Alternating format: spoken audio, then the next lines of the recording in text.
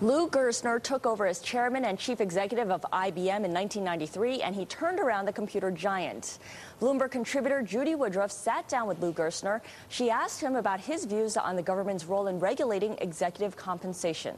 I share the view of many in the government that there's been astoundingly unnecessary, excessive executive compensation in certain instances. I despair of a government solution. Look, we've had governments attempt to control executive compensation for 40 or 50 years. I think the answer lies in the things that the SEC is already doing. Much more disclosure, much more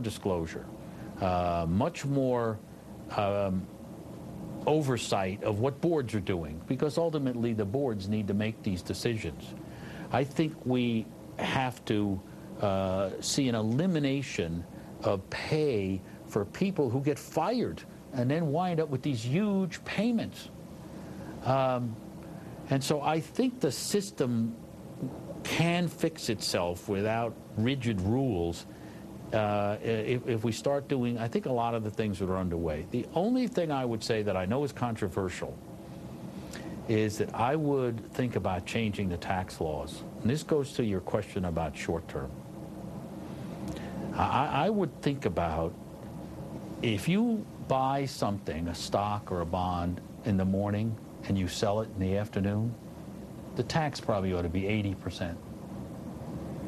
If you hold it for 6 months, maybe it ought to be 60%.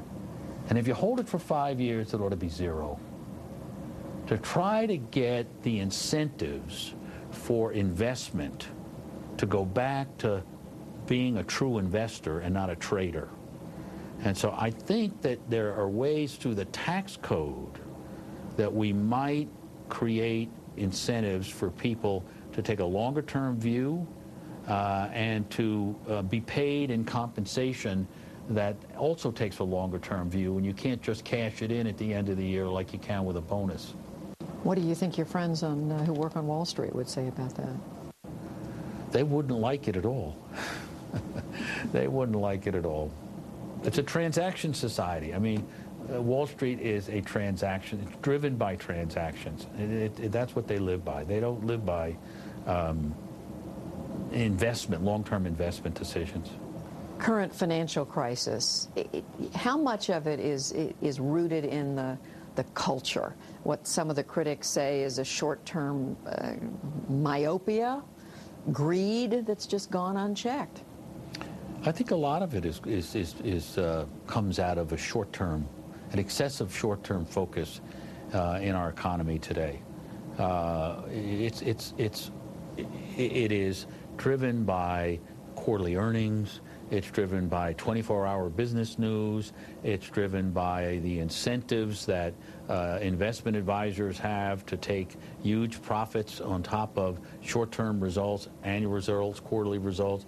So I think we do have a greed or an inefficiency that comes out of excessive focus on the short term. To see more with Lou Gerstner, you want to tune in this weekend for Conversations with Judy Woodruff on Bloomberg Television Friday night at 6 p.m.